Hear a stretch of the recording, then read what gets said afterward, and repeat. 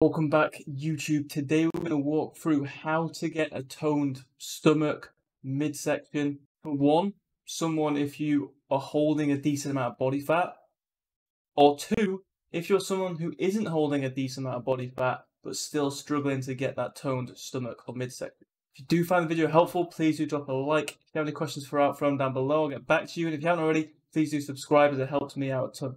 Okay, the first thing we need to understand when it comes to dropping body fat around the midsection, around the stomach, is this.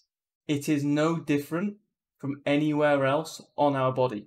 And by that I mean the way in which we drop body fat does not change.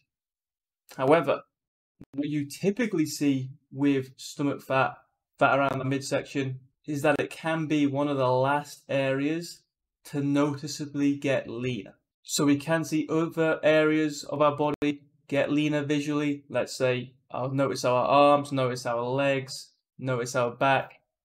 And we can still think to ourselves, or still visually not really notice too much changes or not enough change to what we want in our midsection. So we need to understand this, because this essentially gives us the foundations for what we need to do to get that toned midsection, that toned stomach. And they are two things. Number one, we have to be in a calorie deficit. So this goes back to dropping stomach fat is no different to dropping body fat anywhere else around the body. To drop body fat, you have to be in a calorie deficit, taking in less food than you are expending. It does not change. You can't spot reduce body fat. So doing more ab exercises isn't going to help. Okay, doing more HIIT training isn't going to help directly drop body fat from your stomach. Eating certain foods isn't going to directly help. You need to simply be in a calorie deficit, and then to point number two, be patient enough to remain there.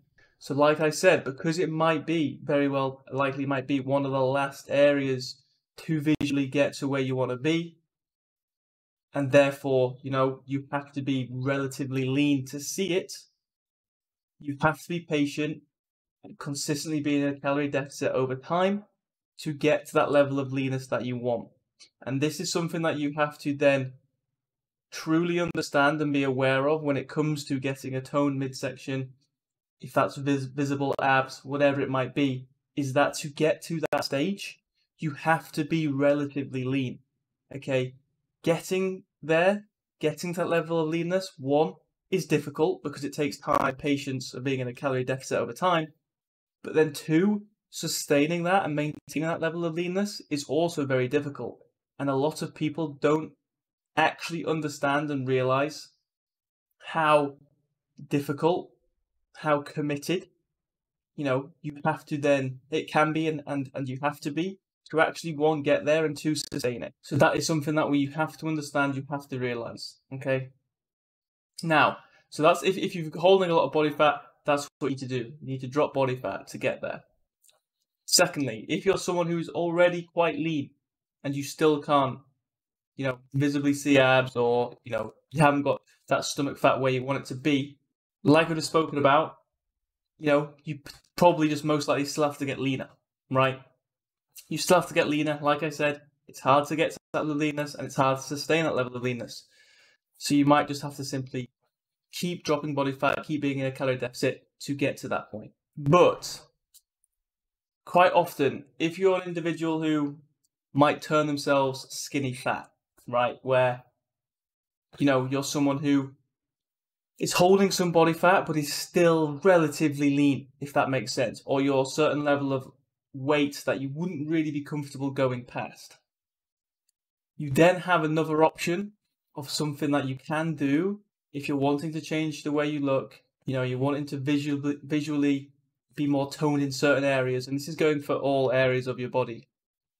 You have another route that you can take, which is just going to require as much hard work, as much commitment, if not a little bit longer, to get this visual look that you're after. And that is going through a phase of where you're actually attempting to build some muscle mass before then cutting back and getting leaner to visually see those changes. Okay, so what do I mean by this? So everyone has the same muscles, right? In terms of, you have abs.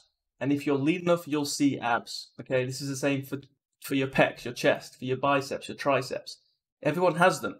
And if you can't see them, chances are you're just not lean enough. However, when a muscle becomes more developed, okay, let's say you grow that muscle more and more and more, chances then are you're going to see that muscle at, let's say, slightly higher percentage of body fat, okay?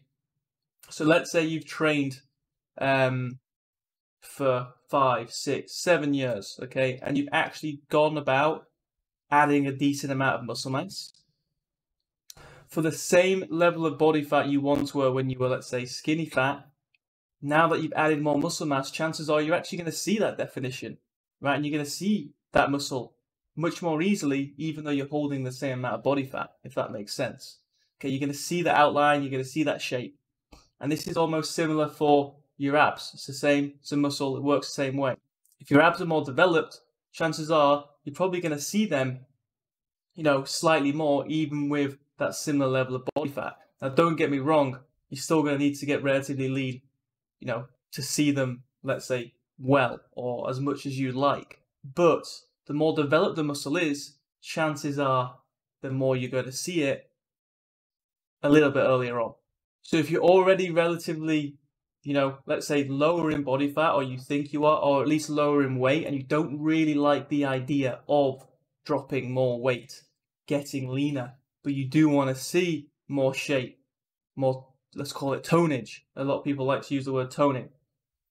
Then your answer might be that you have to commit to actually building a little bit more muscle within this area that you're trying to see, that you want to be more defined, toned. Building more muscle around that area before then reaching a level of leanness, or going back to reaching a level of leanness that you're going to see that muscle. Hopefully that makes sense. Okay, so number one, see a muscle, see it visually. To be toned, you're going to need to make sure you're the right level of leanness, which means dropping body fat. But two, you might also find yourself having to build muscle within that area, maybe a little bit more, if you find yourself in that scenario. Again, everyone's different. Everyone's going to have their own challenges, their own goals, their own process. So you might find that you can just drop body fat and get to where you want to be, but you also might find that you actually need to go through stages of adding a bit of muscle mass, depending on where you want to be. Again, if you did find this video helpful, please drop a like. If you have any questions throughout, throw them down below. And if you haven't already, please do subscribe, because it'll help me out a lot. Catch you on the next one.